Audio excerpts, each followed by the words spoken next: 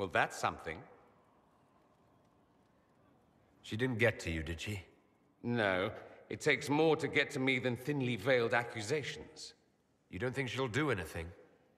Do what? Yours is the good opinion I care about, not hers. I don't know if you're aware, but the assumption in some corners is that you and I are intimate. That's not the worst assumption they could have, is it? I don't know. Is it? Do you always answer a question with a question?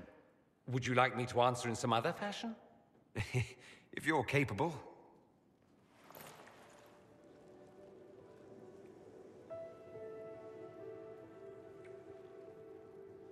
If you're capable. The nonsense you speak. You realize this makes the rumors somewhat true. Evidently. We might have to explore the full truth of them later, in private.